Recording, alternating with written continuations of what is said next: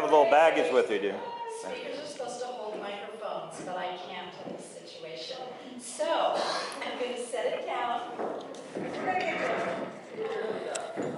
And I'm going to talk really loud. Can everybody hear me?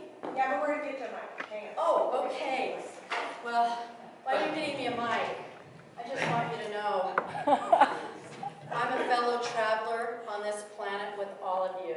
We are all in this together. Oh, thank you. How do I hook it on? Oh, okay. I like earrings. No. I feel so professional now. We could just. No.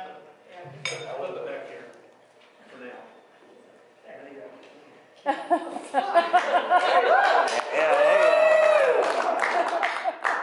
Can you hear me now? We're getting there. I think they got to turn it up. Say something. Hello. Hello? Can you hear me now? Can you hear me now?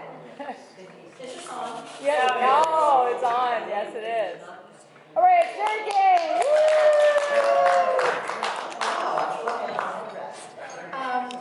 Gosh, where do I begin? I mean, we're all on this journey together, right? And I don't know about you, but I tended to pick up quite a lot of baggage along the way. Gonna sit some of it here. And as I've gone on in life, and I'm sure and I hope you have as well, you've picked up some baggage along the way that maybe is holding you back. Anybody feel that way? That they've ever kind of been carrying a little bit of extra that they really didn't need, but for some reason we collect it? Whether it is our own obstacles, our challenges. What about challenges of other people that we tend to take on because we love them, we care about them, we want to help them, but they don't want to help themselves and they pull us down? I would consider that some baggage. I've carried a lot of that for others. But anyway, let's talk about some of this baggage, whatever you want to call it, obstacles, baggage, bricks, anything that holds you back. So I'm going to, and the first time I ever did this was before I realized how heavy real bricks are. And I loaded my suitcase with real bricks. It was back when pantyhose were still in style. I had like this huge snag and come on stage, and I'm like, wow, I'm really making this look real. And then I think I hurt myself. My suitcase. Let's talk about the baggage. Can I put it on your table? I'm fine. Anyway, let's talk about some of the things that maybe we have collected along the way since we started our journey on this beautiful earth. Okay? So I'm going to build a little wall. Can I put these down, please? And we're going to, hopefully you're going to be able to help me, and I don't want to mess these up, so I'm going to put these over here. There we go. I'm going to show you some of the baggage that I have. This is my suitcase.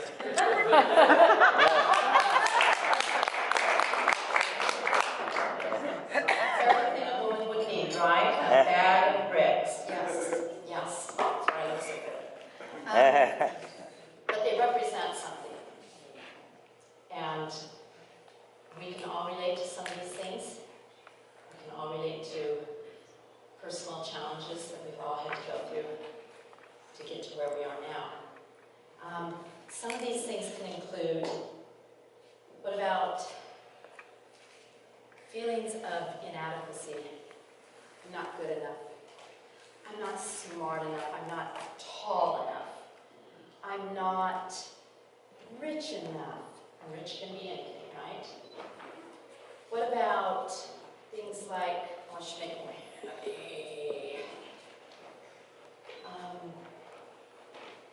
Failures, personal failures. Hold back on them because we think they have held us back and we can't let go, we can't forgive ourselves. What about things like poor health? Can poor health hold us back? Yeah. Can it make us feel like we can't achieve? Yes. I can't do this because I can't go out in the sun anymore. I have lupus. But is that an excuse for me to hold back in my life? Come on, the big no. No. Don't give me permission. No. Okay. What about things like those negative little voices that we always hear in our mind, the self-talk? You're not smart enough. And that self-talk can come from other people who have talked to you and told you things about yourself that weren't necessarily true. Anybody have a good example of that? Anybody close to you told you, who do you think you are? You can't do that. Put yourself back on planet Earth. You're up in the stars somewhere. You can't do those things. Have you heard that? Yep. In different words, maybe? Yep. And have they come from people the closest to you? I love my mother. But she's always been a realist, and I've always been out of the box. And so growing up, I was always told, you can't do that. Why are you doing that? Who do you think you are? Quit counting all the eggs before they're hatched, or whatever, hatch the eggs, or, get your chickens and the basket and the eggs back together, because it ain't gonna happen type thing. Okay? So what about failed relationships? Anybody ever have a failed relationship? Oh, yeah. How did you feel?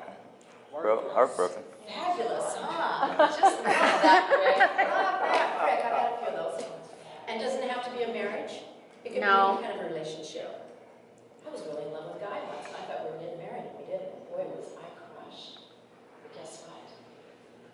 It opened the door to the man that I have in my life. I was going to ask you if my name was on one. Yeah. I know there's Cheri. So, as you can see, what am I doing right now? Building a wall. a wall. So who can think of something and tell me, share with me and all of us, maybe something that is a brick in your life that you've had to try to overcome? Yes? I think fear is a big brick to a lot of people. I think fear holds us back sometimes. Fear, exactly. Which goes with fear of failure or, oh my gosh, what if I'm successful? Yep, fear. Do you know that's one of my fears? What does it look like? What does it feel like? What am I supposed to do? You know, that fear of the unknown, of something that's really wonderful, but you can't really visualize it and see it, or maybe it can be a fear, and it can be a brick to hold you back. Anybody else have anything? I've got 4 more bricks. Reality. No. What's that? Reality. Fear of reality. Yes, that's true. And we have to face reality. Yep. Okay, what else? Anybody else? Low self-esteem. Low self-esteem, and I'll tell you that is my theme song growing up. Because I wasn't like the rest. I always wanted to be like somebody I thought was better than me. And I always compared myself to that person. And thought, if I could just be like that. And what is it really? We're all good enough, right? But I wasn't able to see that. What, Tanya? Not getting everything done before you're under the ground. Oh, there you go. And that really stops you, doesn't it? Because you become so bogged down, so worried that you can't be productive. Okay, I have one more. Anybody have one more? You can't do it all. Can't do it all. And we don't realize that you can't do it all is okay, right? So here we have this brick wall. Are we able to move past that? Is it in our way? Is it holding us back? Yeah, so let me tell you what we really have in life and tell you what I really believe, and I think a lot of you believe. I believe we all came to this earth with our own unique gifts and talents. And sometimes it's up to us to discover those and magnify those. And sometimes we discover those in the most trying times of our lives, when it's a sink or swim, and we get this, aha, I can do this because of whatever it is you have, that innate nature. So I'm going to open up my little backpack and share a little things, because really, we don't come with a big bag of luggage, but we all come with our own essentials. And these are just going to be symbolically spoken about. I think we all need and came with a good pair of running shoes. These are my running shoes. I don't run. I walk fast. I used to run, and I really don't miss it. So that's okay. Well, you can see I'm all tied up in here, especially when I don't run. But what do these represent? These represent we have a journey in life. We all have a journey in life. And we better have a good pair of shoes, because we don't know what roads we're going to be going down. We don't know what adventures are going to be laying ahead for us. We don't know what the path's going to be like. Is it going to be rocky? Is it going to be smooth? Are there going to be vistas of beauty? Are there going to be times when you're just enjoying the walk? We need these, and we all have these within us. Okay. As you can see, it's much smaller and much easier to carry around. And I'm going to get out a little cheat sheet, because I don't want to forget anything here. And I've got it right down here. Something we all have, and if we don't have it, you better figure it out. Get this out. Let me just get these little doodads out right now.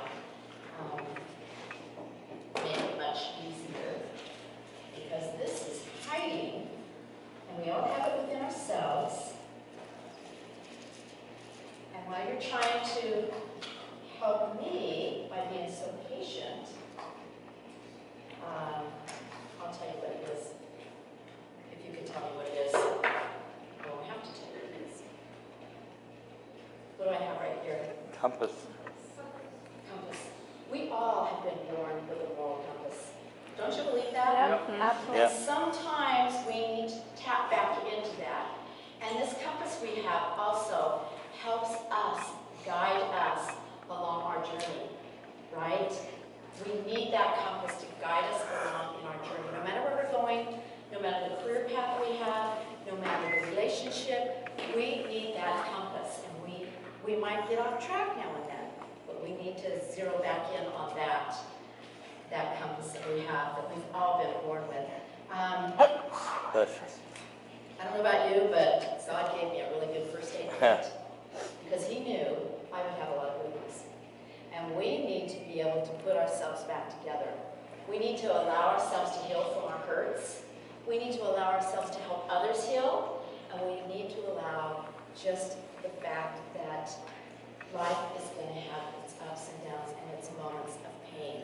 But we've all got the ability to heal and to strengthen ourselves spiritually, emotionally, and it's not always physically, it's spiritually and emotionally can take care of and make a great band-aid for what's going on in our life.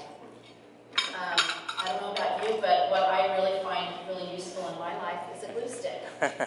Because sometimes I do fall down and fall apart, and I got to put myself back together. So I really need this. It's like, okay, Cheri, you can do this life. You're a little broken up. But don't you feel that? We need to put ourselves back together, yes. And I forgot to pull out what was really important, and I don't even see, oh, yes, I do. We need to continue learning. We have that innate gift within ourselves to continue learning, to continue striving to be better than what we are, and to continue to expand and just grow. And we live in a world of so much opportunity for growth and learning. Stop the boob tube, do the reading.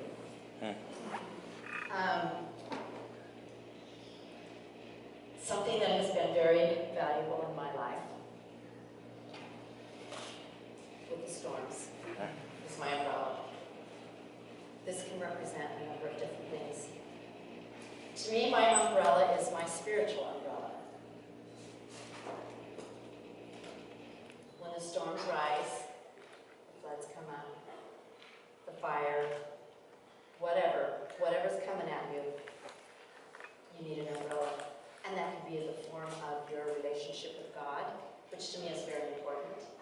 Your friends, the people you surround yourself with, they are the ones that are your umbrella, your protection, your go-to, your safe place. So this is really important. Remember, these are all symbolic. I don't carry these all with me downtown at the same time, as I'm looking for the shoe store. Okay.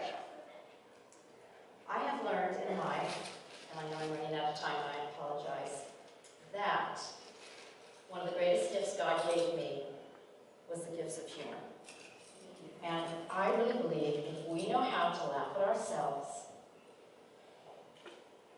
and make others laugh and feel pretty cool at the same time. Are you serious now? Let me tell you what, I'm really ticked off right now. Let me tell you a true experience real fast. Well, I've got these on so you get the bozo-ality of it all.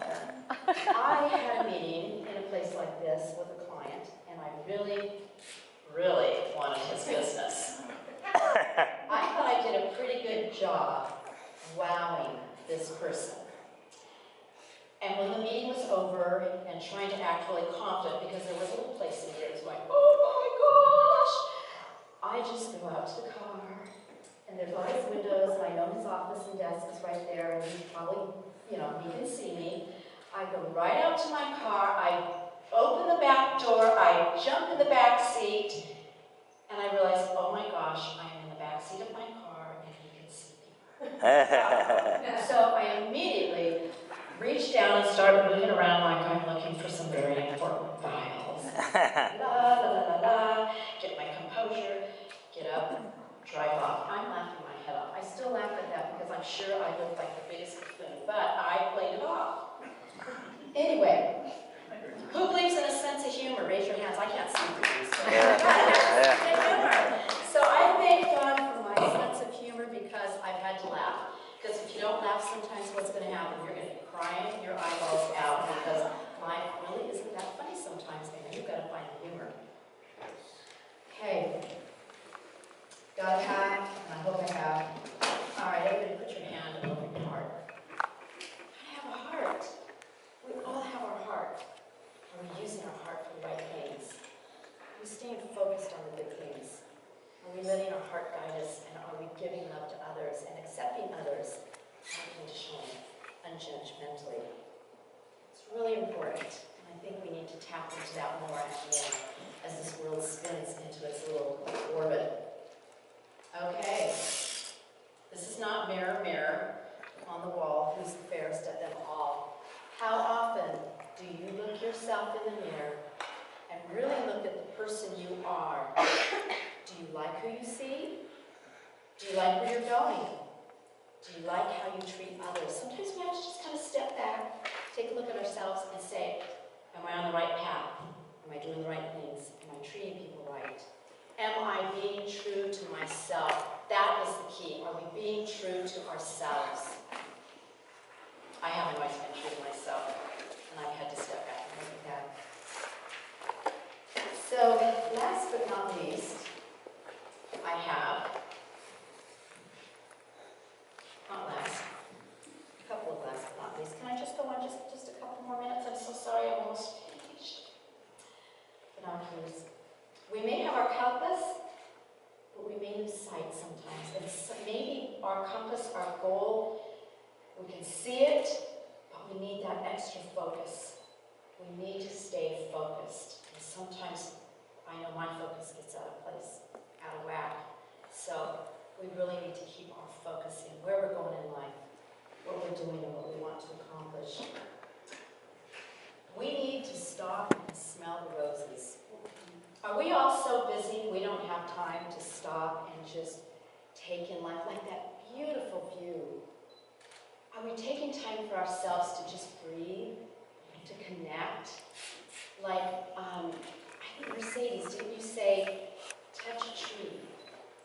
Just touch a rock. Just be part of the beauty of the earth and take time for yourself and to regenerate. We all have a light that is within us.